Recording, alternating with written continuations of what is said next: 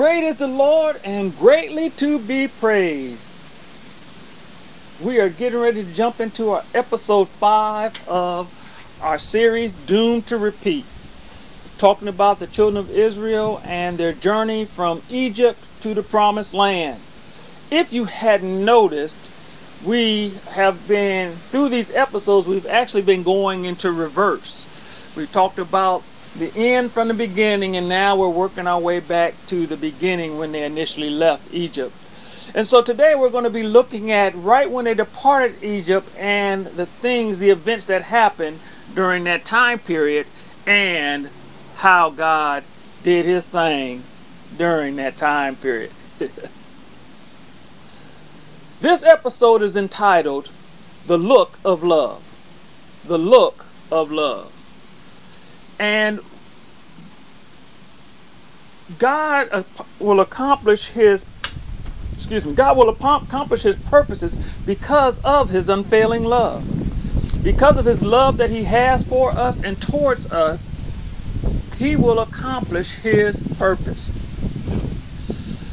And that gives us the reason, or that gives us the safety that we can praise God, because we know that his love for us is unconditional. It never stops.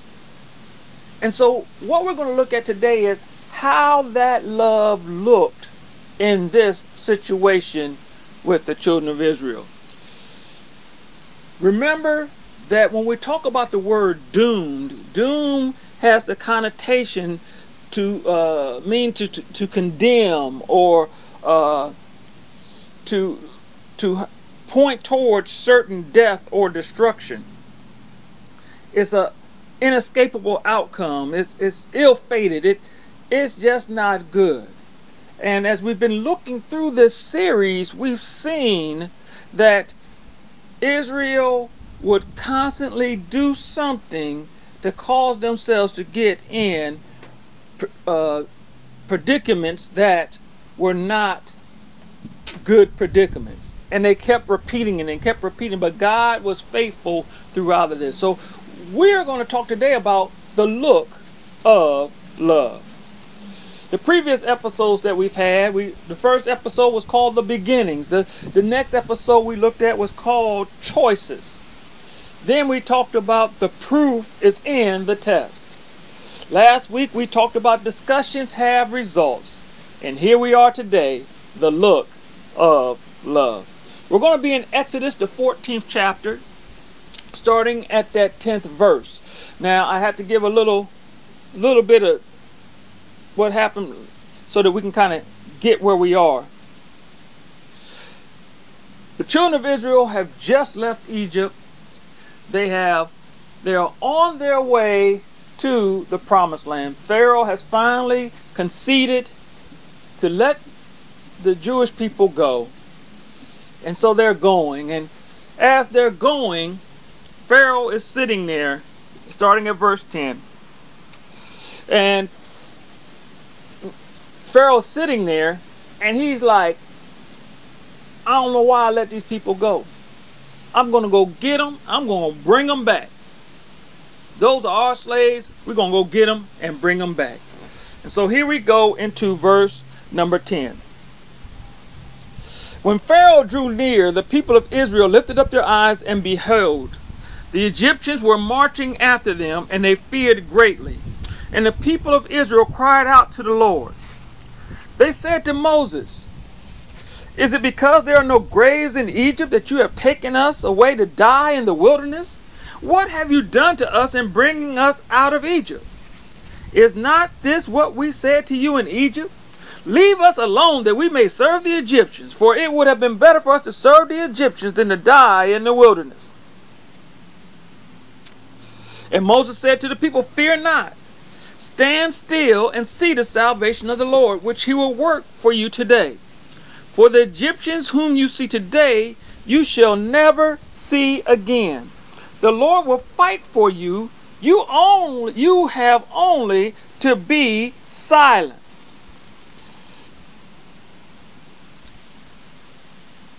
Even in the middle of them being rescued, them going through this process of being delivered,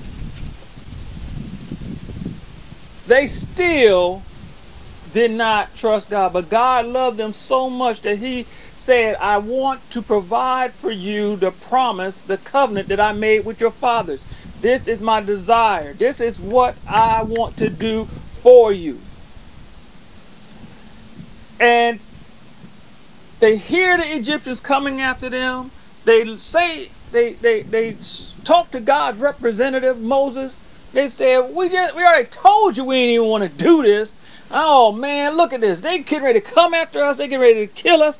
And then, oh man, Moses, you just jacked this up. You just did this to us. You must be on Pharaoh's side because you trying to get us killed. There wasn't enough room for graves in Egypt that you just had to bring us out here so we can get killed out here and get buried out here in the desert. Oh man, Moses, you just... But the one thing that I loved about this, not the fact that Moses said, don't worry about it. God, the Egyptians you see today, you will never see them again. None of that. I loved what he said in verse number 14. He said, the Lord will fight for you, and you only have to be silent. And as I was reading that, I kept thinking about is sometimes you just have to shut everything out and go to your radio and turn your radio to KYMS. Turn your radio to KYMS. That radio station is Keep Your Mouth Shut. Keep your mouth shut. That's all he said. Just be quiet and let God do what God is going to do. Because we only see this little small part of everything that's going on. And we think that our little small piece of the puzzle is the totality of the portrait. But God is working things all over. He's putting the entire portrait together. And we just have a little small spot on there. But to us, our small spot is the entire portrait. So Moses had to say, listen, God's going to fight for you. God's got this already all set up. Just tune to your radio station, KYMS.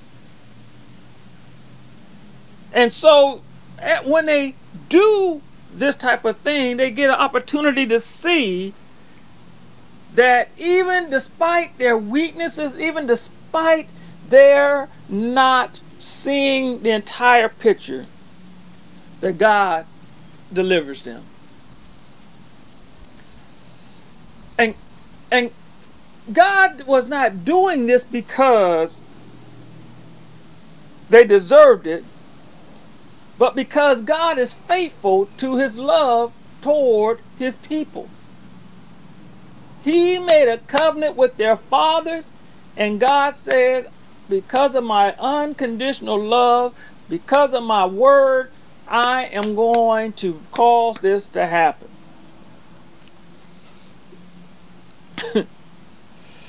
So when we can tune appropriately to the proper station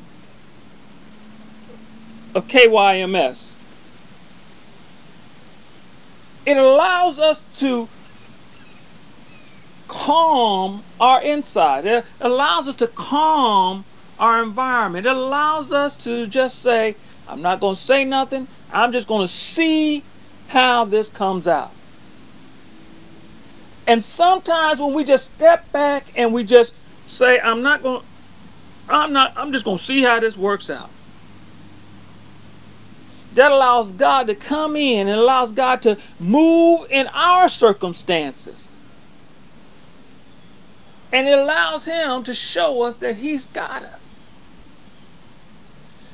that when we say, I don't have to say how I feel, I don't have to say what I'm thinking, when we're able to submit that and say, I'm going to see what God's going to do, we allow God's unconditional love to be made manifest in our lives, to appear in our lives. And so then we get to see the look of love. And so, walking through this desert, the children of Israel, not sure where they were going, but they were just walking through the desert.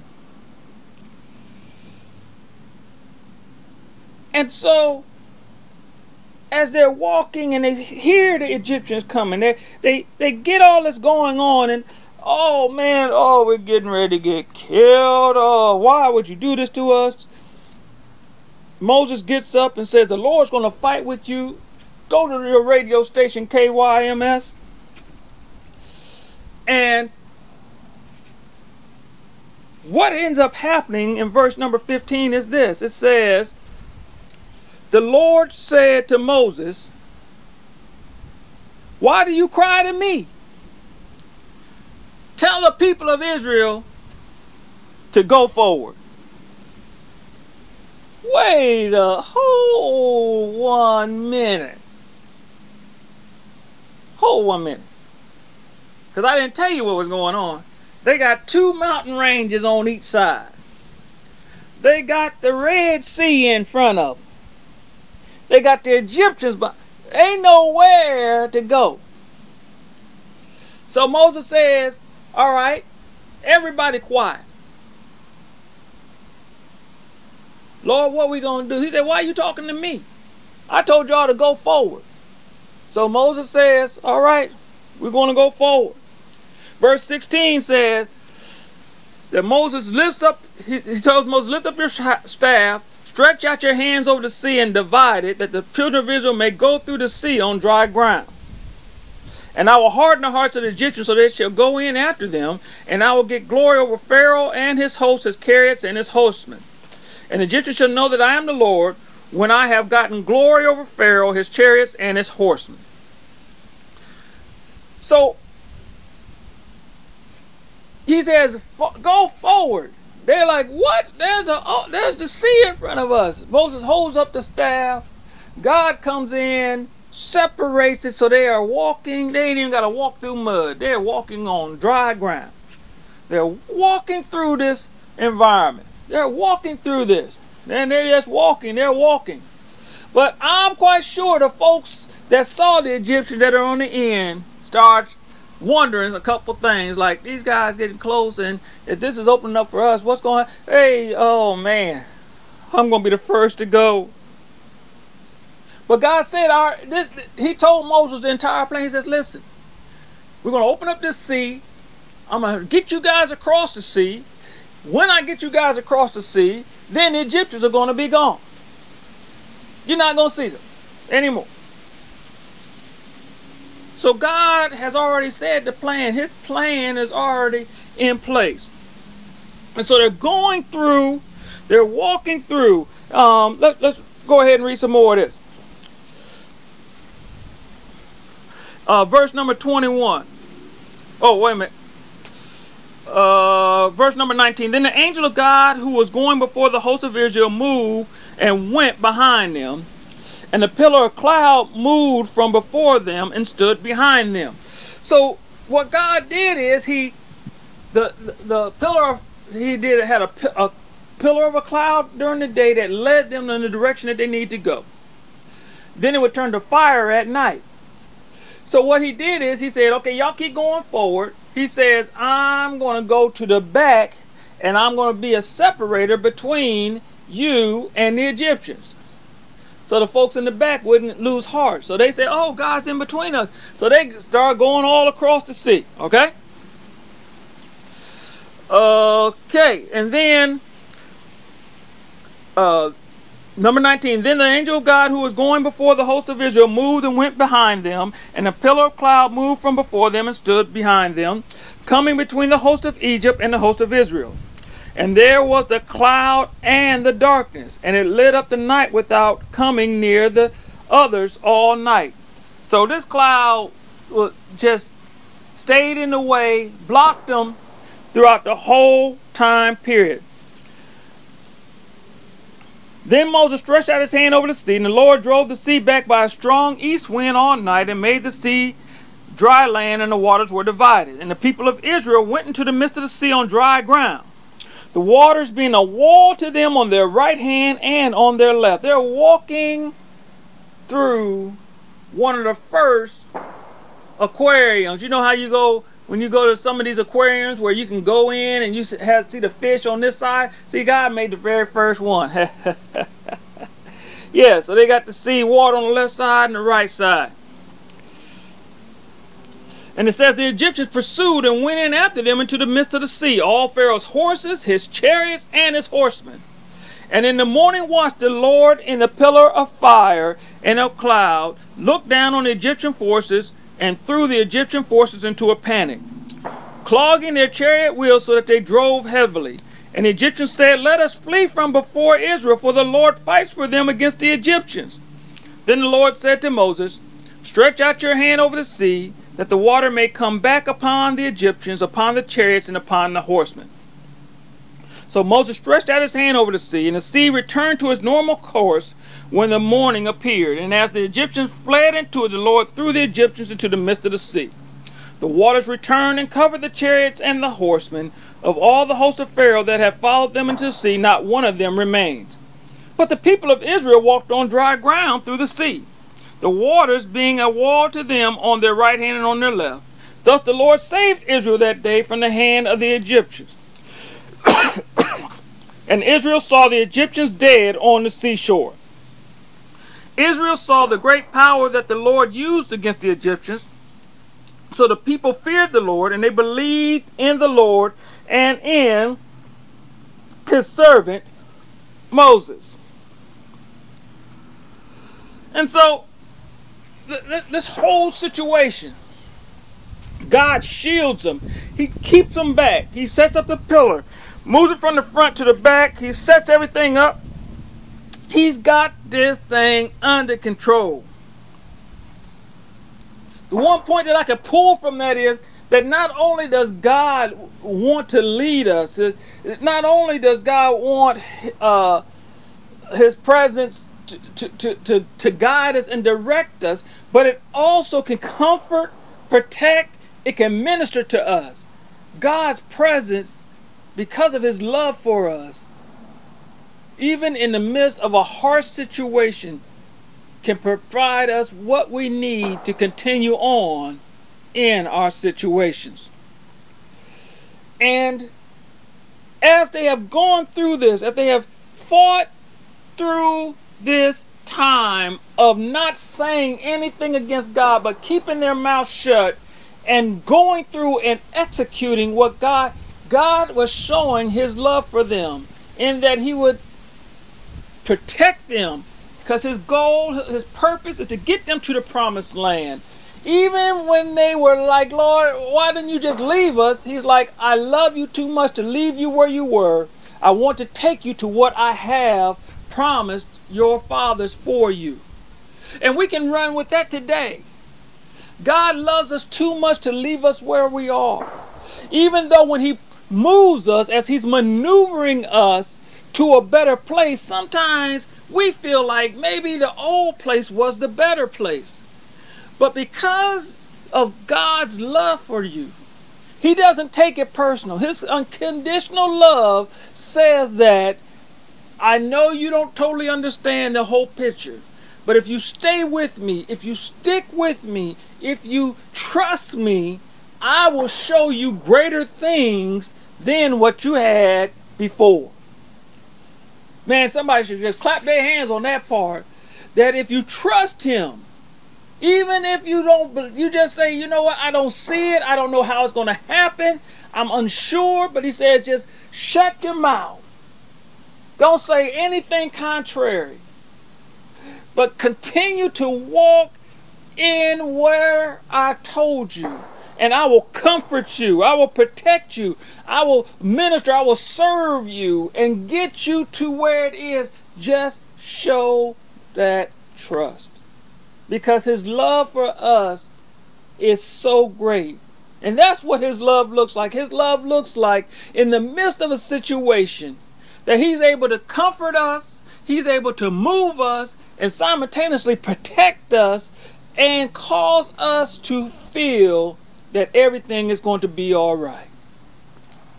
So if we trust in the Lord and we just lock into just saying, God, I can see that you love me enough that you don't want me to stay where I am, but move me to another another place, to another location, and it may not feel to me that this is the right way to move, but you love me enough to let me stay where I am. But your desire is to move me to the place that you have promised for me. The place that I can become more, I can conform more to the image of Christ, where I can be a better ambassador of your kingdom, that I can move to where you desire for me to be because of your love for me.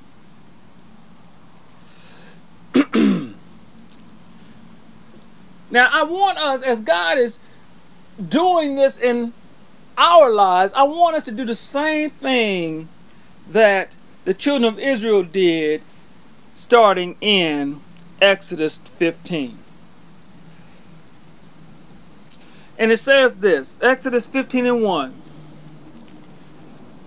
Then Moses, because this is after they get to see the Egyptians are no more. They're gone. They have been destroyed. And it says, Exodus 15, starting at verse number 1, says, Then Moses and the people of Israel sang this song to the Lord, saying, I will sing to the Lord, for he has triumphed gloriously. The horse and the rider he has thrown into the sea. The Lord is my strength and my song, and he has become my salvation. This is my God, and I will praise him. My father's God, and I will exalt him. The Lord is a man of war. The Lord is his name. Pharaoh's chariots and his host he cast into the sea, and his chosen officers were sunk in the Red Sea. The floods covered them. They went down into the depths like a stone. Your right hand, O Lord, glorious in power. Your right hand, O Lord, shatters the enemy. In the greatness of your majesty, you overthrow your adversaries. You send out your fury. It consumes them like stubble. At the blast of your nostrils, the waters piled up. The flood stood up in a heap. The deep congealed in the heart of the sea. The enemy said, I will pursue, I will overtake. I will divide the spoil. My desire shall have its fill of them. I will draw my sword. My hand shall destroy them. You blew with your wind. The sea covered them. They sank like lead in the mighty waters. Who is like you, O Lord, among the gods? Who is like you, majestic in holiness, awesome in glorious deeds, doing wonders? You stretched out your right hand, the earth swallowed them. You have led in your steadfast love the people whom you have redeemed. You have guided them by the strength of your holy abode. Just like the children of Israel, when God shows that love toward us, and although sometimes it does not look like it's love, it looks like we're going through a situation that is detrimental to us, but it's God's.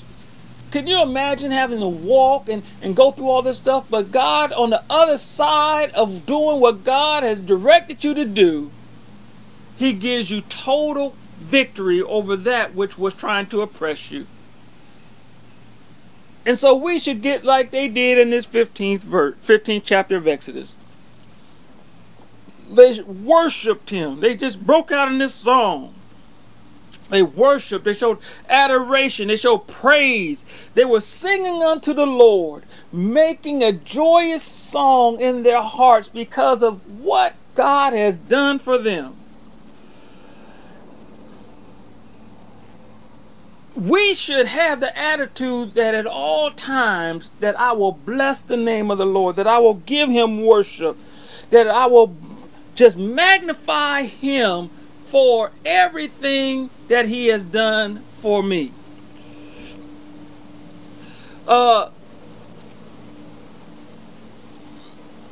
This praise, I mean, when God does something extraordinary, I think it should take us even to a higher level of just worshiping who he is.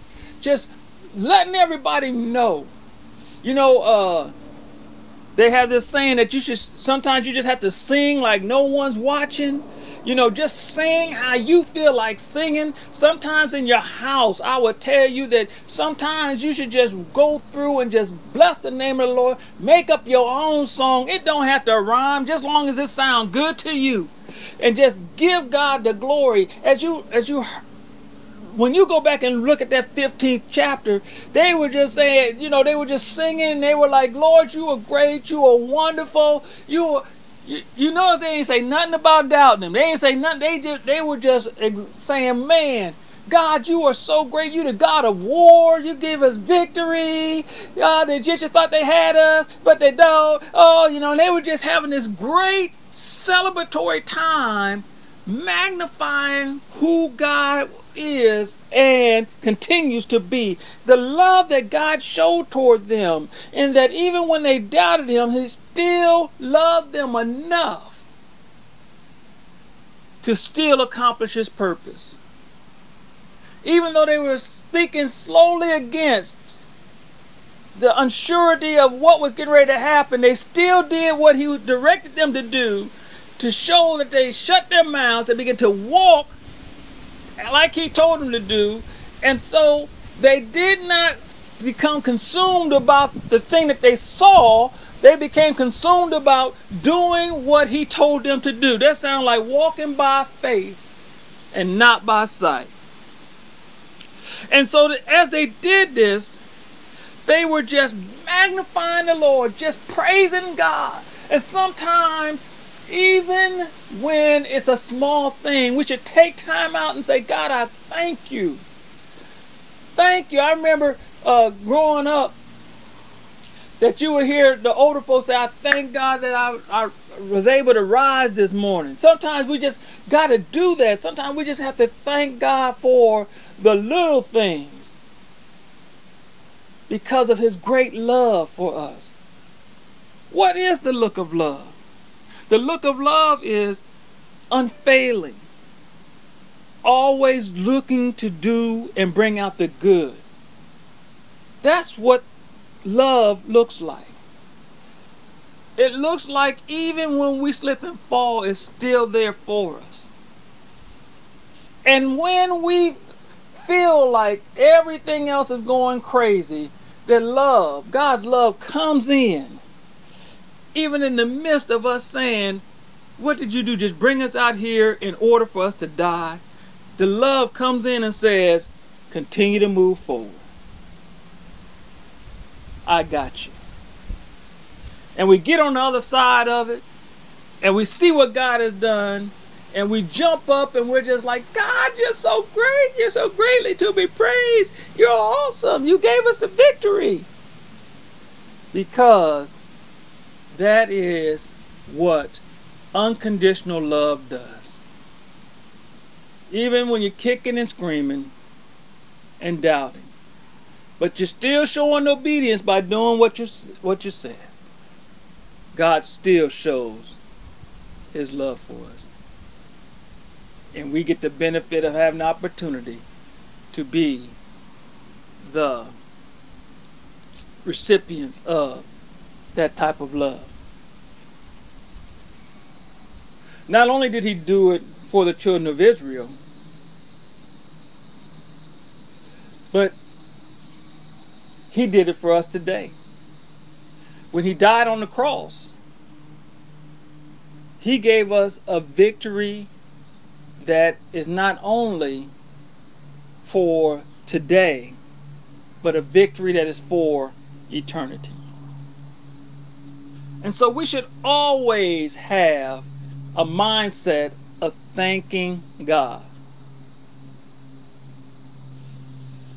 Because God's love never fails. God's love is always there for us. And all we have to do is walk in it. Turn our radio station to KYMS and continue to walk by faith and not by sight. And then on the other side of that situation, we'll be able to do just like the children of Israel and bless the name of the Lord. The Bible even says that even when you're going through, you should be blessing. He says, I will bless the Lord at all times. His praise shall continually be in my mouth. Paul wrote and said, in everything give thanks. For this is the will of God concerning you. Thanking God at all times for the gracious love that he's shown toward us. That Christ died for us even while we were yet sinners. Even when we slip and fall, he still loves us. That we can return back to him. And we should be giving him thanks, for he is good. And for his mercy endures forever. The look of love is the look of victory. The look of love sometimes looks like everything's going to fall apart. But because of God's love, we're able to have victory. The Bible says, Paul wrote, he said that not only are we're not only victorious, but we're conquerors. Not only are we victorious, not only are we conquerors, but we're even more than victorious conquerors through him that has loved us. Isn't that something?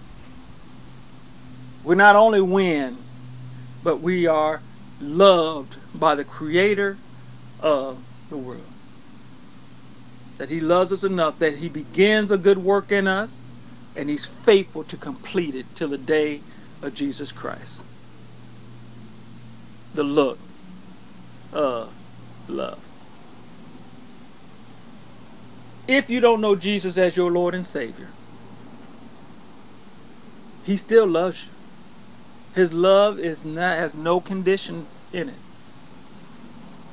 All he asks is that you accept what he's done for you. Just like the children of Israel, they accepted the fact that God had brought them out of Israel, and although they doubted that he was able, he still was able to show them that he was.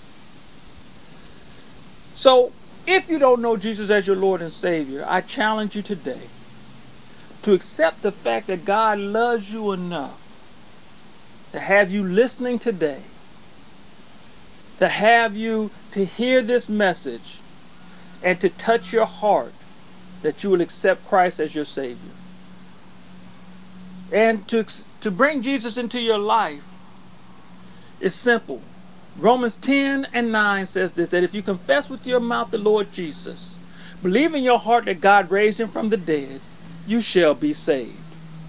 Romans 10:13 says, whoever shall call upon the name of the Lord shall be saved. And salvation means that God is rescuing you from the penalty of sin. The penalty of sin is death. God is rescuing you from death. And I'm not talking about death of your body, but I'm talking about an eternal separation from him. And so we want to operate in the power of eternal things. And so God says, when you accept Christ, you are freed from the penalty of sin, which is death. So, I ask you today, make that confession, make that decision that Christ will be the head of your life. And if you are one of the ones that have made that confession, that decision today, please let us know. You can contact us at info@godshousecc.com. Let us know. Or if you're on Facebook or the platform, let us know.